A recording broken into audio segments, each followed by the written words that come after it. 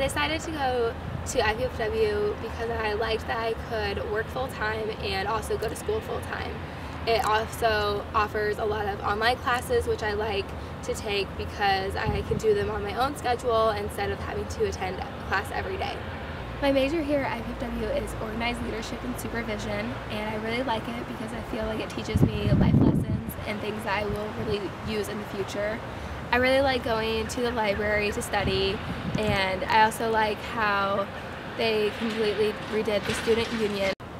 Over the last couple of years, IPFW has really grown.